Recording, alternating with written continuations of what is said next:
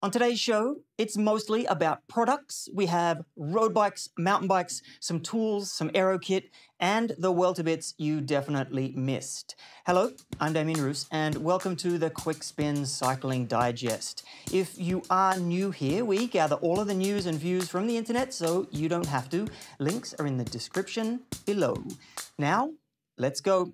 First up, I've got this one. If you haven't seen this yet, it is a must-see. World champ Tom Pidcock posted some pictures and video on Instagram from a quick break where he rolled up to Corfu in his Porsche Cayman GT4 RS and proceeded to get on a boat and do this. He looks like a naughty kid, like he knows what he's about to do. He's super sketchy. And he nails it. We don't get to see the aftermath. Oh, his head pops up at the back there. But man, look at him. This is like him in a nutshell. Oh, the Instagram post is captioned, "Work hard so you can play hard." And man, oh man, can we see what this means. Also, how about some things that caught my eye at the Vuelta? More gum chewing.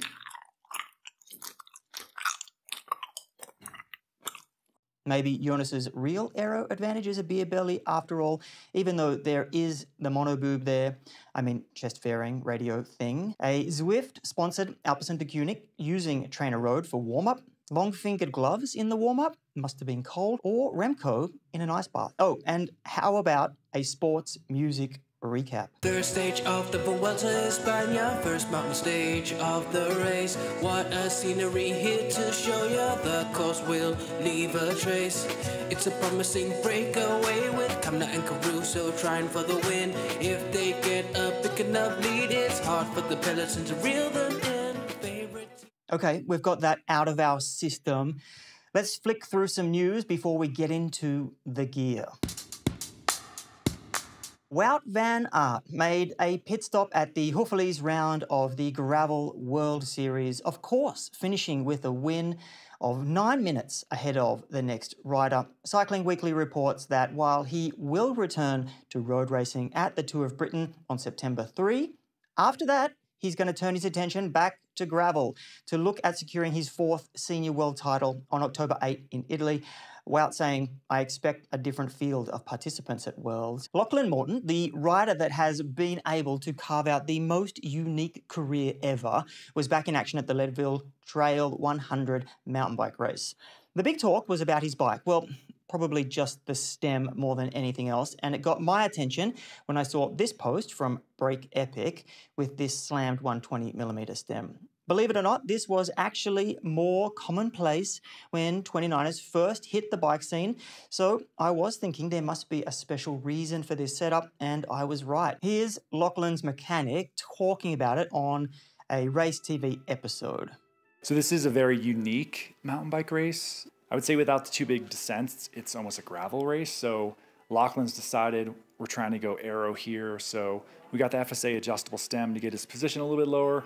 And we've actually trimmed these 700mm handlebars down to 66 centimeters just to get them a little bit narrower, a little bit lower, more aerodynamic. So it's all about aero, speed, trimmed handlebars. That is really a retro vibe. And how can you miss those bar ends?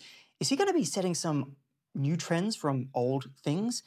By the way, check out sneaky number position here. Now check out Remco Evenepoel's 6.8 kilogram specialized tarmac SL8 for the Vuelta. It's right on the weight limit and it has a nice paint job. Not much more I can say that I didn't say when the SL8 came out. Specialized showed all of their hard work down at the Innovation Lab. So it's Trek's turn now to show us how they made their flagship bike, the Madone. Lots of pats on the back. We succeeded greatly in the way that we ended up accomplishing this project. After the tough job of making this bike better than the last one, and man, they had to look closely to make changes.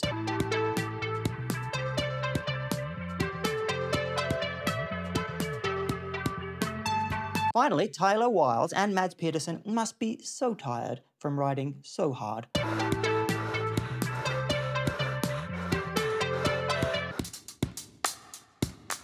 couple more places to stick your plugs. Crank Brothers F-Series multi-tools. There's 2 of them that they've released.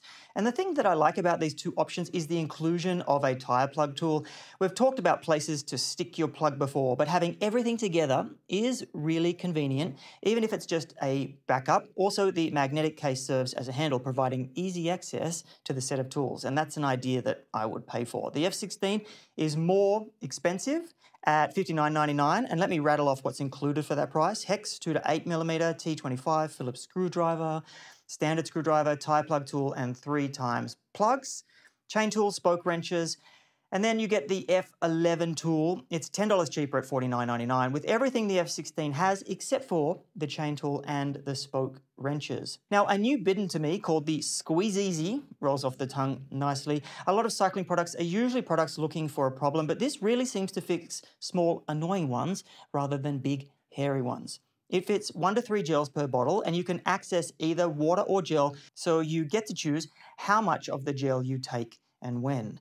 The best reason to get it is probably no mess. The worst thing about this style of gel consuming, though, is the same as if you have gel flasks.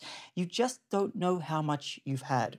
In a race, when your brain is not working, having to only count packets rather than swigs will have you eating closer to the right amount, I can guarantee that. So maybe it's good for training tool, but not so much for racing.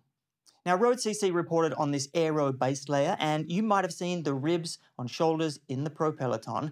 This one is designed for speeds over 50 kilometers or 30 miles per hour, and it comes from Rule 28 and is focused for road sprinters and track races, so high speed racing. And this base layer is priced at £149.99, aligning with the brand's original aero base layer. Get them while they're still legal.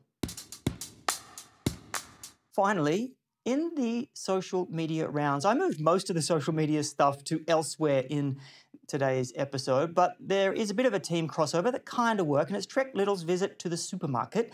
Little, of course, look like wacky kids getting these funny products and doing the checkout in their cycling kit, but I guess it got me talking. And that's it. Our quick spin around the world of cycling. Ride well, and I will catch you next time.